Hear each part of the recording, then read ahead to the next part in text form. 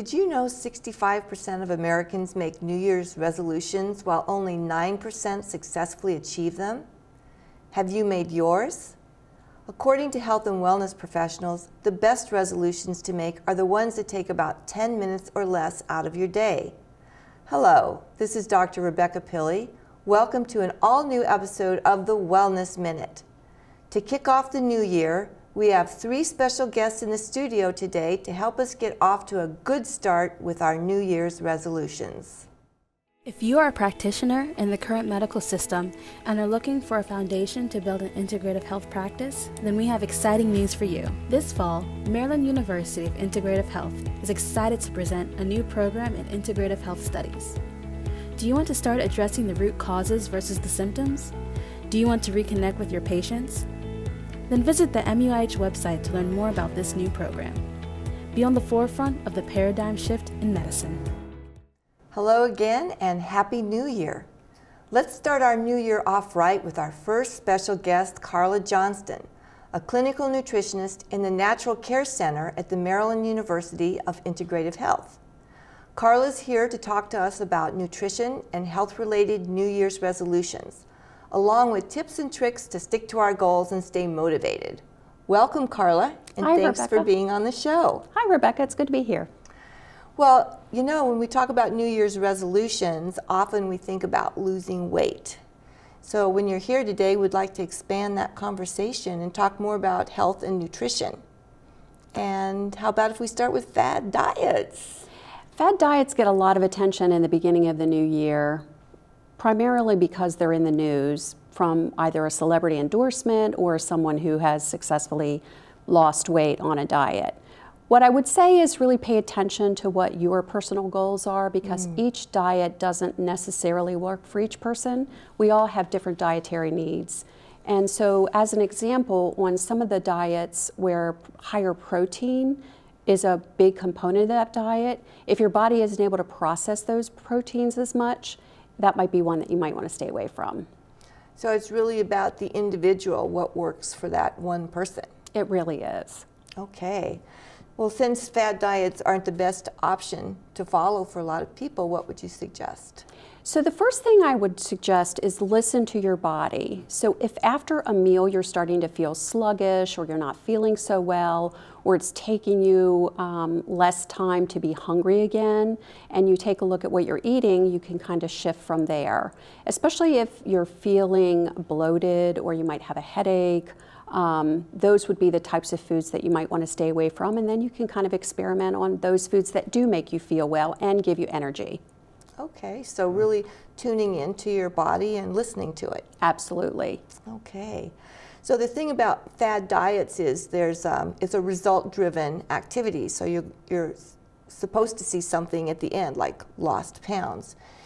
When you're really tuning into yourself, how else would you measure it besides losing weight?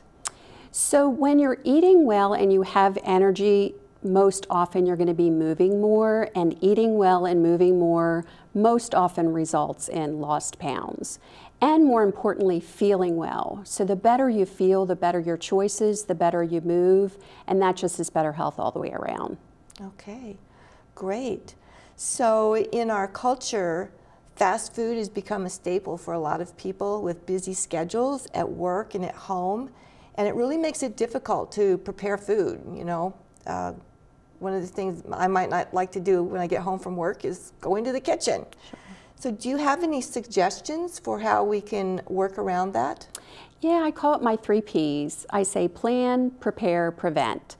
And with planning, I mean planning what meals that you may be wanting to prepare over the next couple of days or perhaps a week, and also plan when you want to make those meals.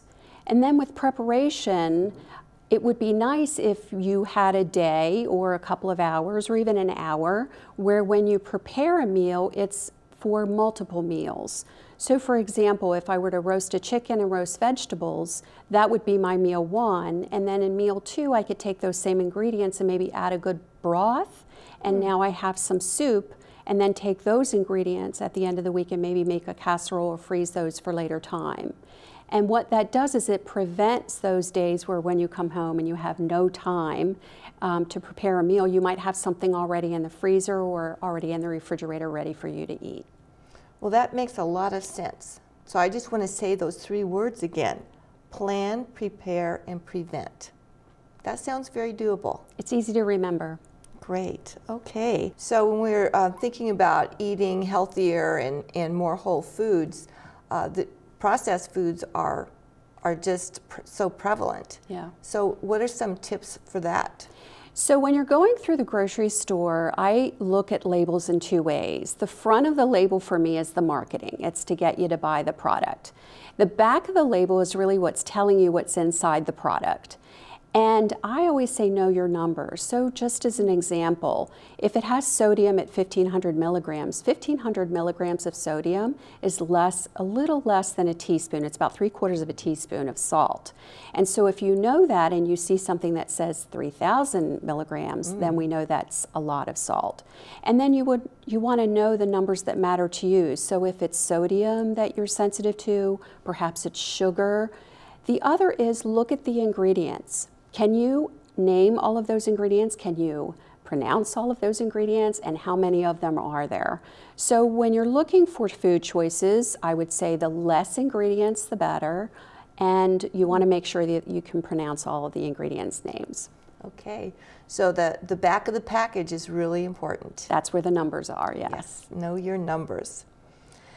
So if I was going to want to make some changes, is it possible to work with both a nutritionist and, for example, a health and wellness coach?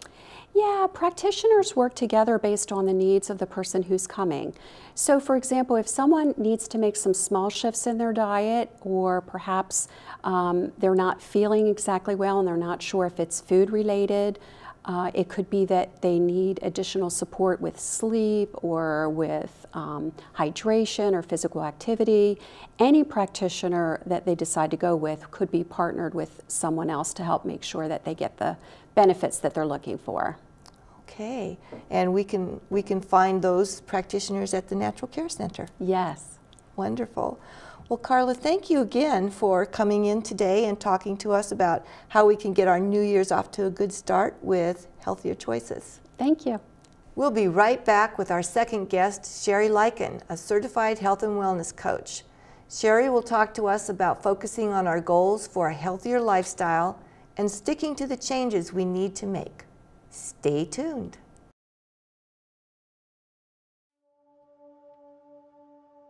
Winter is a really interesting time because it's a time when the energy kind of comes down and people notice, for instance, that they get tired easily, they want to sleep more, they want to do less things, even though, like, you know, there's a lot going on in the winter time.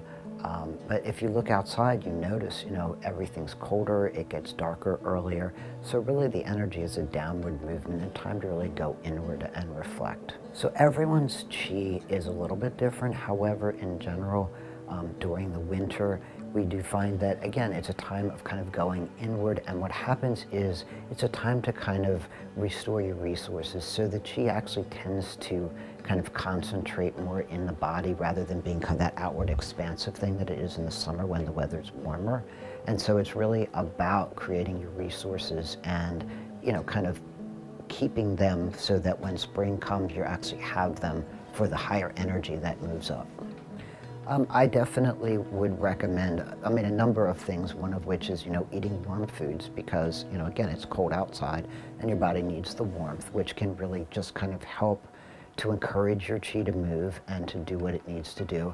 I also recommend doing some forms of exercise, more of the gentle exercises like Qigong or Tai Chi, which actually help to build the energy and really move it smoothly through your body, which is what we all want any season. And it's really important in the winter because I do think that we tend to push ourselves a little more than the energetics of the season and of our bodies would like. Winter really is, as I said, it's really about taking care of yourself. And so it really empowers you to pay attention to your body and the needs of your body because your body is very very aware of what's happening energetically, and so it really does have a tendency to want to rest. And so it's really empowering us for that own like self-care that we need and we often don't take the time for.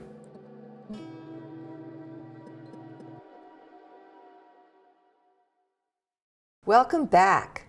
Before the break, we spoke with clinical nutritionist Carla Johnston about eating healthy with some tips and tricks to maintain a healthier lifestyle.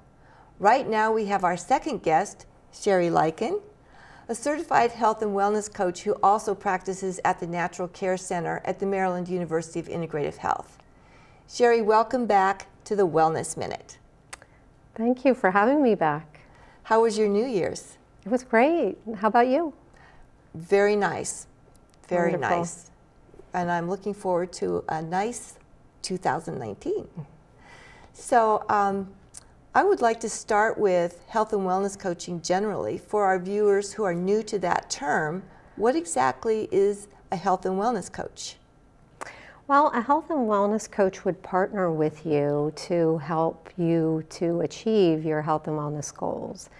And it's very helpful because behavior, changing a behavior, changing a lifestyle that's been a habit of yours for years is really, really hard. And we're all human and we all know how hard this can be. So coaching can really help you with that. And the way that it can really help is, or the way that it would work is the coach would meet with you and help you to determine what's really important to you. And what's the reason why you want to make these changes, and really tap into how internally it feels for you. For example, as opposed to because my spouse wants me to do it or the doctor said so. Because it's when you can align it with what's important to you, it really sticks. So a coach would help you to get clear on that, and then to create a vision of how would your life look and how would you feel if you got to that place, if you were able to achieve your lifestyle goal or goals.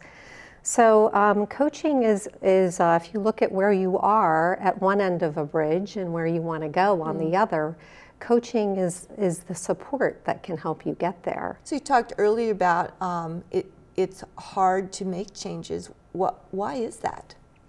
Well, it's hard, and as when people make New Year's resolutions, often they don't succeed.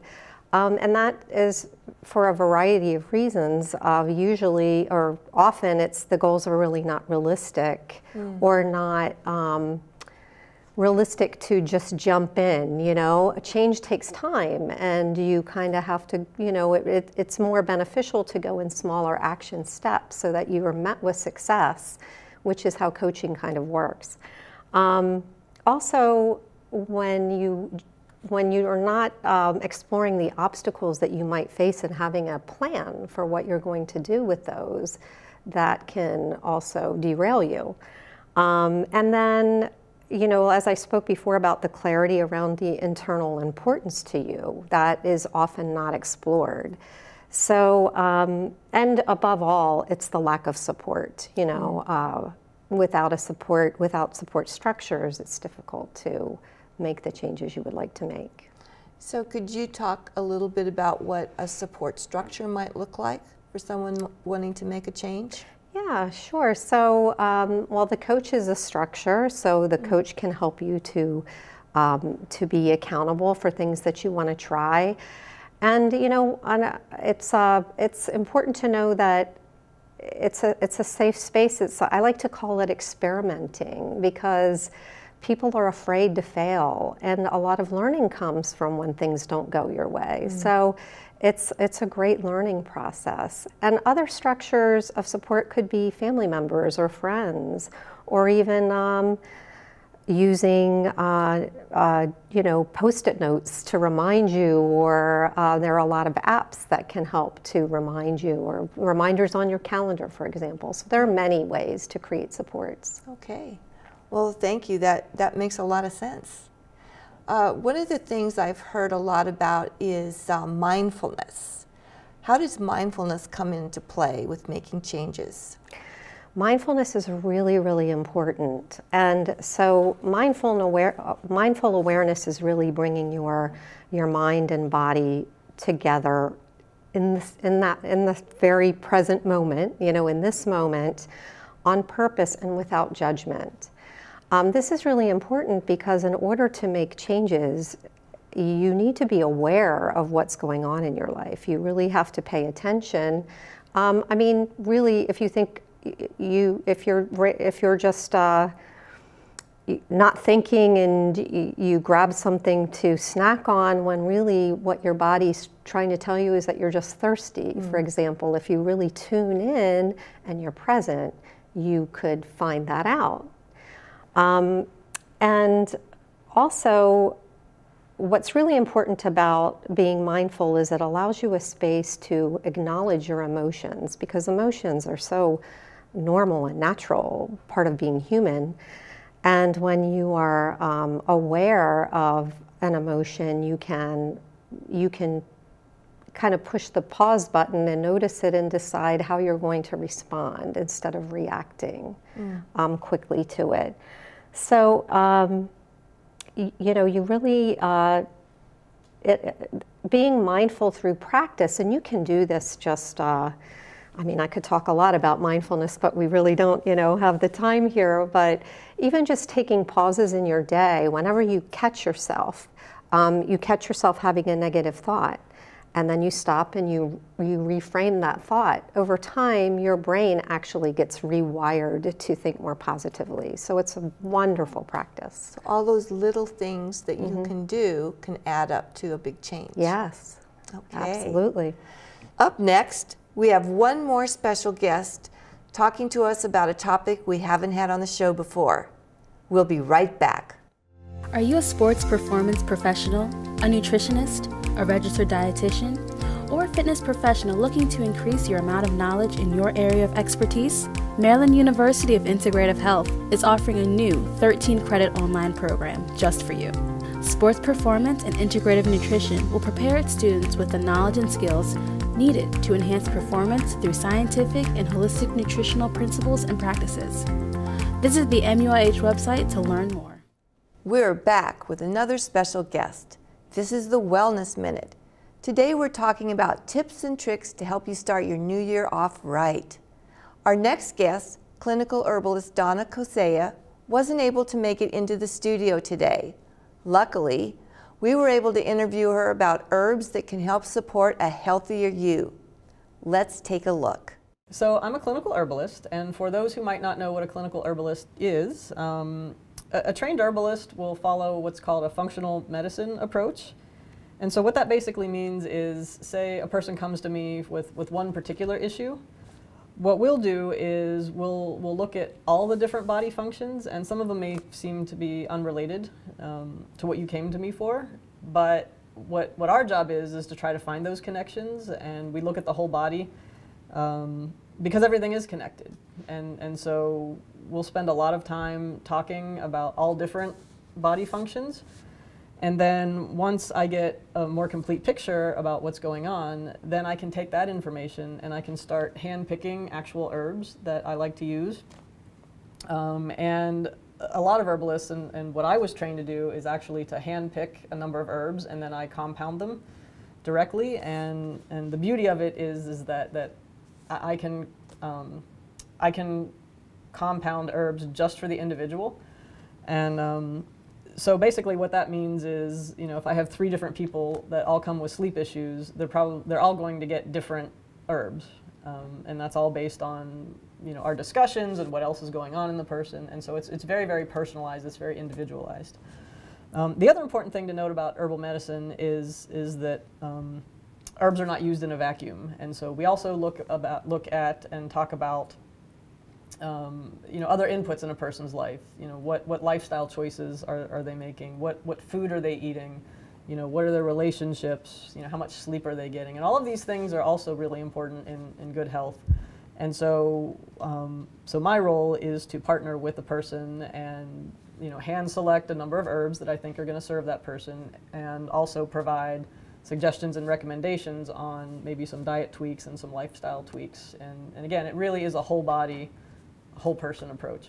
A lot of times, a lot of overall healing really begins in the gut. And so when you talk about digestion, good digestion is often a key that can bring a lot of other body imbalances back into place. So digestion is a particularly good place to start, especially in the new year, when you're looking at good health and good health habits.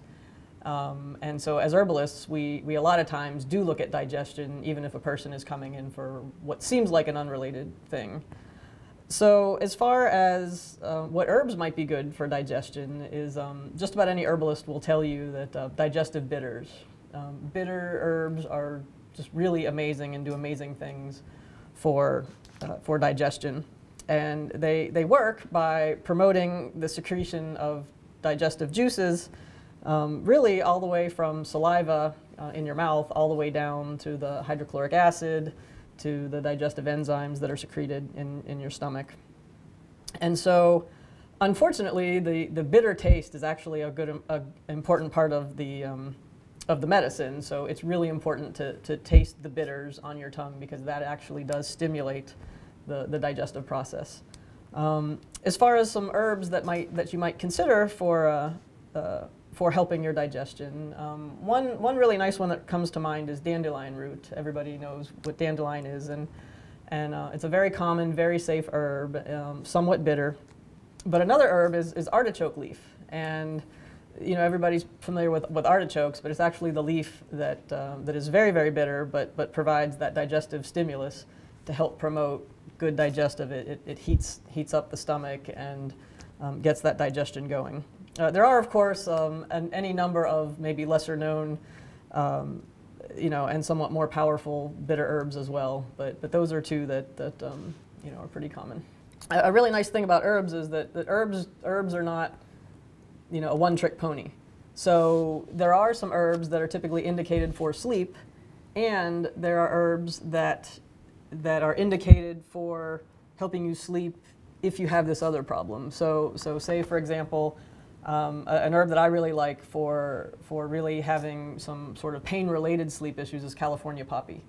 It's known to have both some calming, sedative effects as well as some analgesic effects.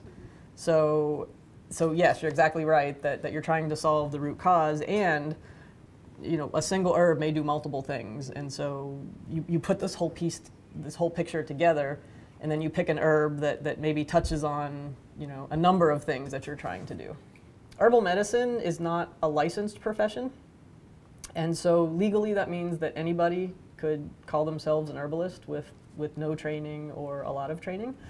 And so one really nice way to know that you're getting somebody that's quality is there is a registered herbalist certification by the American Herbalist Guild. They do a self-certification program. It's a pretty intense application process that goes to committee, and then the committee of herbalists decides whether this person demonstrates the sufficient knowledge of herbs, and then you are awarded a registered herbalist status. And so you could go to the registered or the AmericanHerbalistGuild.com and go find a registered herbalist in your area is another way to do it.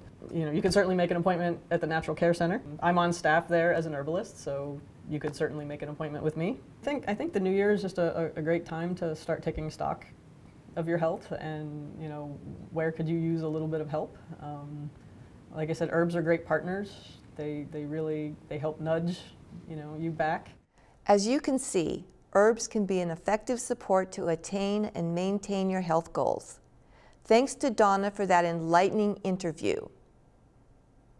Have you ever thought about studying acupuncture, or about the ways that acupuncture can help with various conditions that support whole person health and wellness? Tune in next month when we talk all about acupuncture. Happy New Year, and thanks for tuning in. We'll see you next time.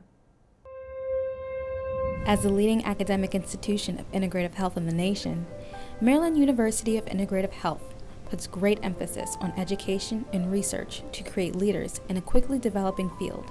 Since 1974, we've been combining ancient wisdom traditions with cutting-edge science to inform our programs and expand into new areas of study. Our educational models are progressive in many ways. One of the most important is that we're looking at cutting-edge research to try to figure out what is the best way to approach a situation, whether it's treating a client's individual problems, whether it's managing integrative care as a philosophy, whether it's figuring out how to deliver herbal mixtures so that people have access to them, whether it's solving healthcare disparities or advocating for the work that we do in the profession. That's an integral part of everything that we do. Throughout students' experiences here, we're able to provide hands-on learning and clinical opportunities to give them the edge they need to become strong members in the integrative health community, not only once they graduate, but while they're here too. At MUIH, we strongly value clinical hands-on experience.